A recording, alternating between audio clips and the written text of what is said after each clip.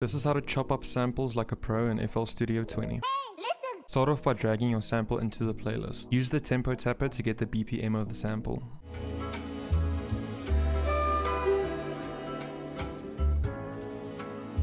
After that, you can open up Fruity Slicer. Drag and drop your sample into the plugin. Click on this knife icon and select the word beat. This cuts up the sample into equal parts that are on time. I usually pull up the attack a bit to make it sound less choppy, and pitch it up or down to give it a different feel. Drop your pattern into the playlist and play around with different combinations. Put some drums behind it and you should be good to go.